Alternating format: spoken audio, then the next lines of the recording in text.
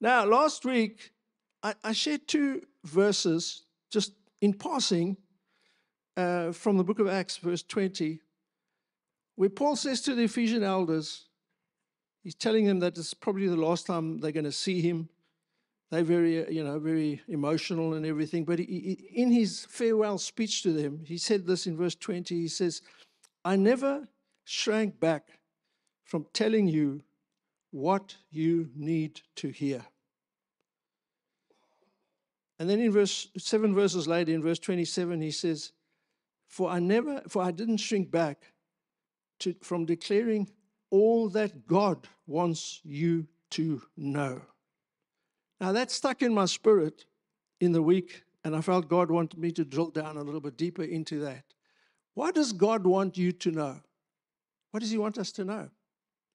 I believe there's a long list of things that God wants us to know. I want to share with you just this morning 7 things, because I want to know what God wants me to know.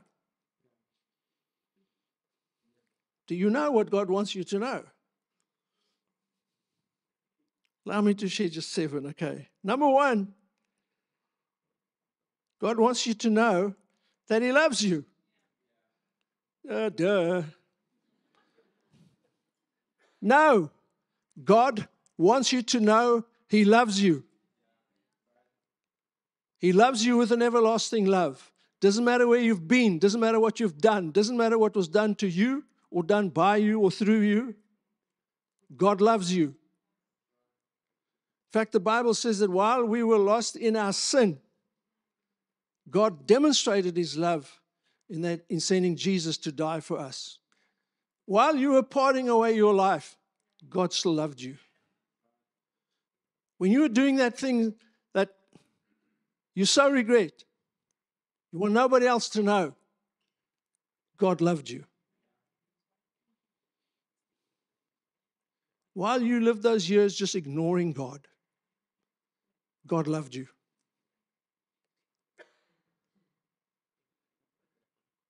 While you were living that lifestyle where you just blasphemed God, God never stopped loving you.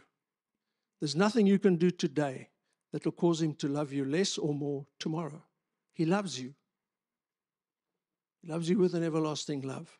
And if that's your only takeaway from today, never forget it. God loves you. Secondly, God wants you to know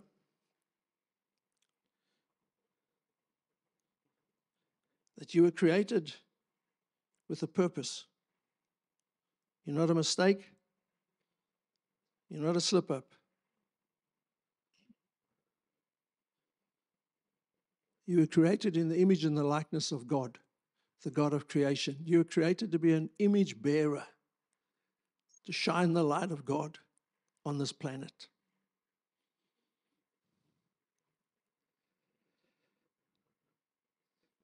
You can make a difference in people's lives. I thank God for the people in my life at different stages of my Christian walk, this race of faith, that came into my life, sometimes just for a very brief season. And yet they encouraged me. They kept me on the path. They strengthened me, supported me. I thank God for those people. One elder by a crazy name of Bunny, he was called Bunny Eaton. Old man in the first church where I got saved. A couple of months after I got saved, I wanted to go back to Egypt. So on a Friday night, I thought, okay, well, tonight's Friday night, it's a drinking night. The boys will still be down at the pub. Haven't been there for some months. Go and play snooker and drink with them. Getting ready to go out, knock on the door. In comes Bunny Eaton. Hey, Zane, how are you doing, man? Just passing by. I thought I'll just pop in. Let me pray for you. Wow.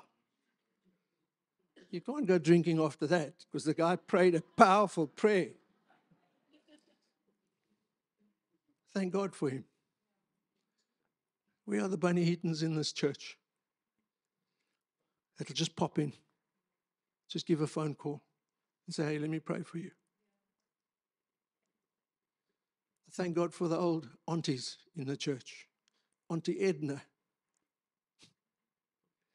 some months later,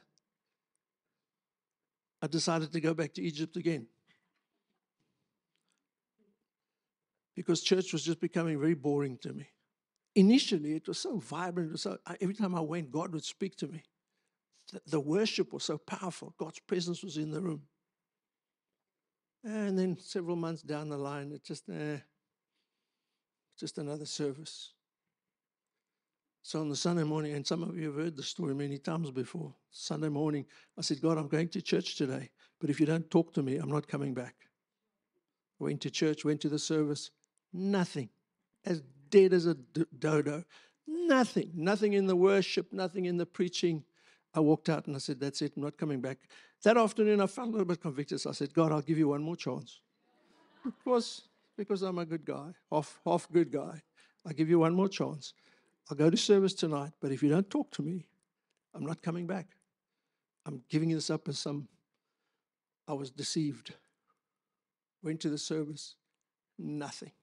Absolutely not, deader than the morning service. I think I was the first one to jump up and leave. As I got to my car, I heard this old auntie shouting, Zane, Zane. Turned around, it's Auntie Edna.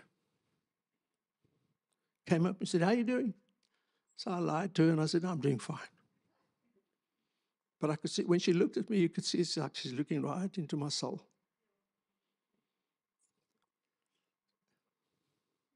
She said, I want you to know, God woke me up in the early hours of this morning. He said, pray for Zane. Where would I be if it wasn't for the Uncle Bunnies, Bunny Eatons and the Auntie Ednas? I know there are Auntie Ednas in this church. Thank God for them. But may God raise up many, many more. God has created you for a purpose. God wants to use you to change lives. You know, it says of David, now after David had served God's purpose in his own generation, he died. God wants to use you. God wants you to serve your generation.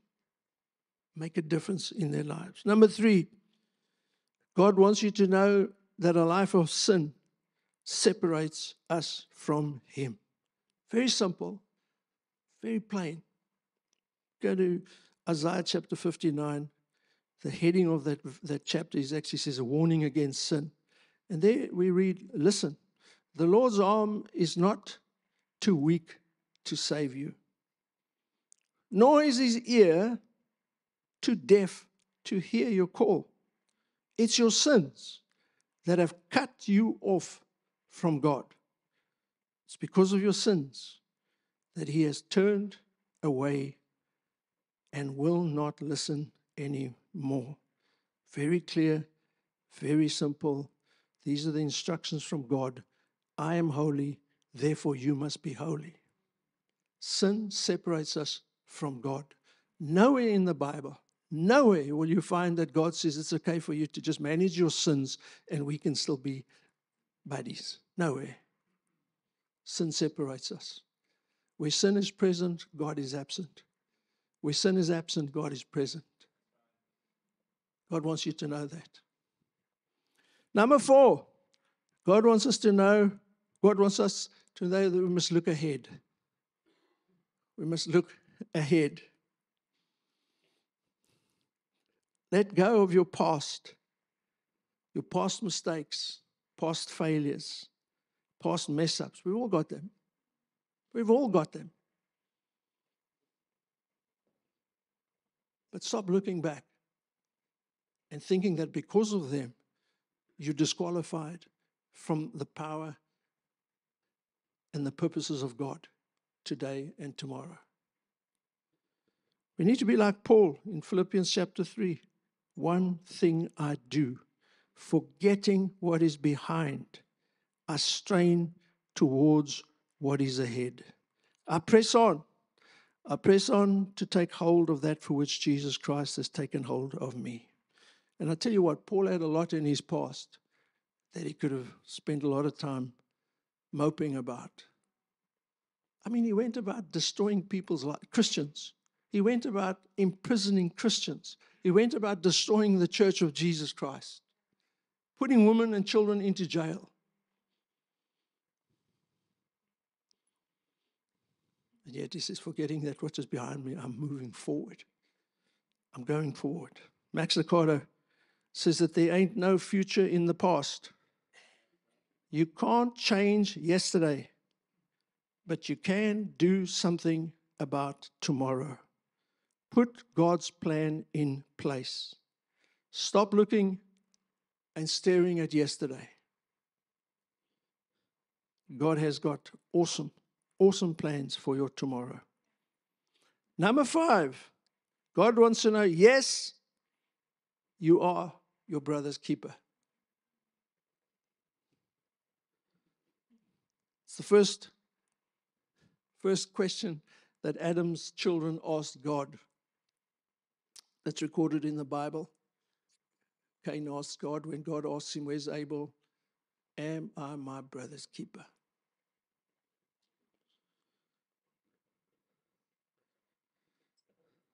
We should be invested in other people's lives enough to know when things are out of whack, when things are not going right, when we can step in and help and maybe support if necessary, where possible. Here's a very sobering proverb from Proverbs chapter 21. Whoever shuts their ears to the cry of the poor will also cry out and not be answered. Number 6, God wants you to know his house is a priority with him. Very important, I believe. God's church is filled with lives that have been changed through the power of the gospel of Jesus Christ. We are all trophies of God's grace. Once we were lost, now we are found. Once I was blind, spiritually blind, now I can see. Once I was a leper, a reject of society, with no hope. And along came Jesus, washed me, cleansed me, healed me, loved me.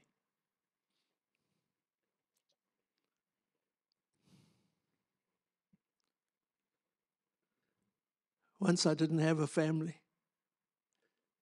didn't have a home. But he made me one of his children, and he brought me into his house. Behold, what manner of love the Father has bestowed on us, that we should be called children of God.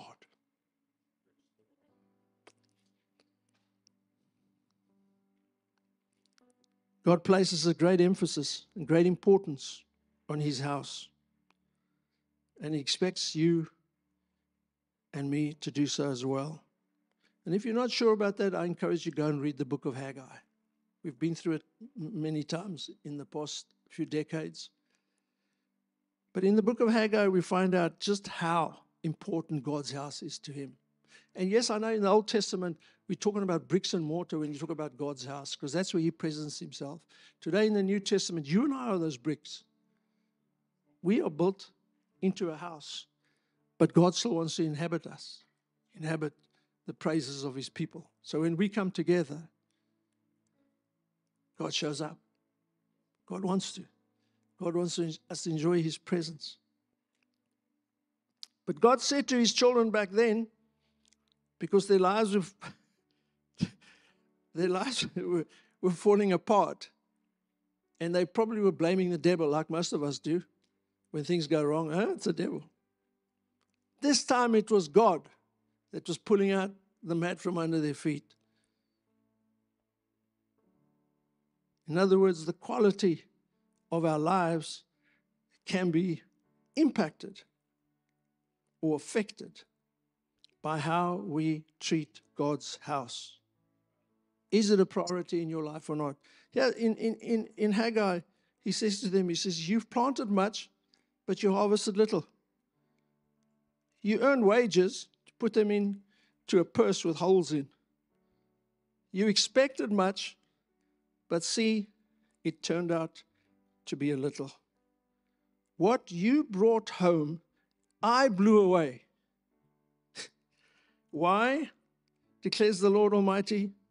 Because of my house, which remains a ruin, while each one of you is busy with your own house. God's not against us owning a home or owning a house, building homes and houses. God's not against that. But what the problem was here was priority. They started fixing up the house of God, but then they just spent all their time, their energy, their treasure, and their effort in their own homes and houses. And God was calling them out for that.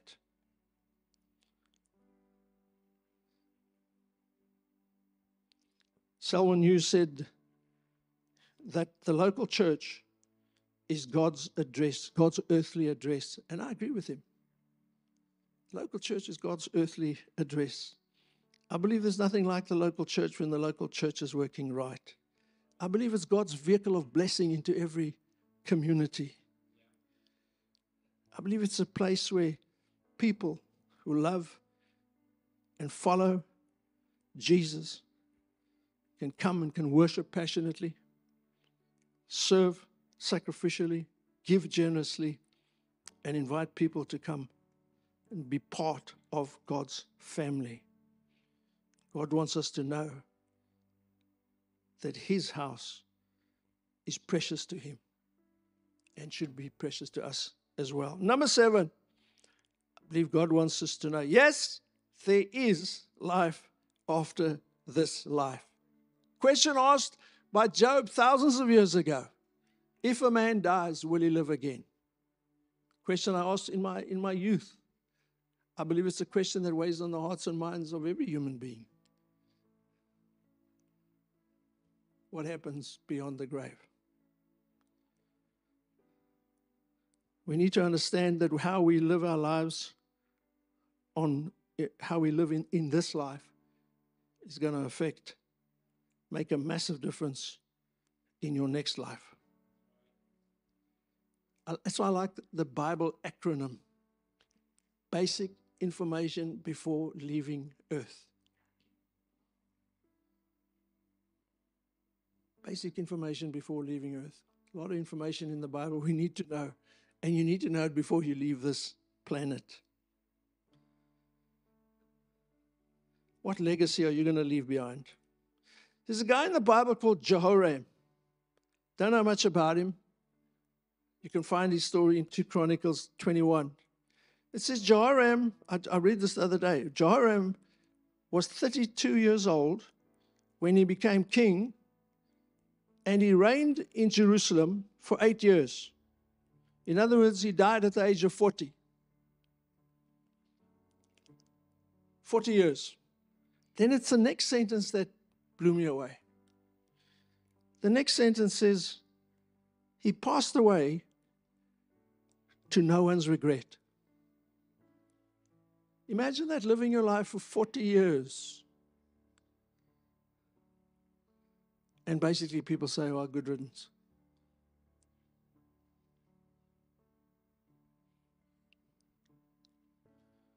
I heard this long ago. Somebody said, you must live your life. Well, they said, you know, when you were born, you cried, and a lot of people rejoiced. And they said, live your life in such a way that when you die, many people will cry, and you will rejoice. I thought that's good.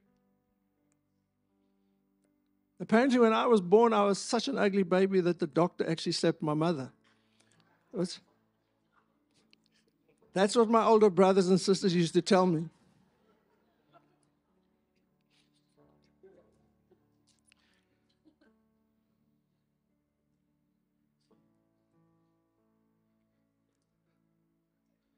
When you get to the end of your life, you're either going to be able to say what Saul said or what Paul said.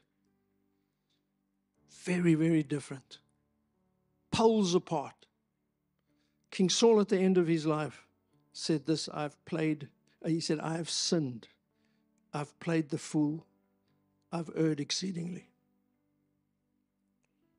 The Apostle Paul, at the end of his life, could say, I fought the good fight.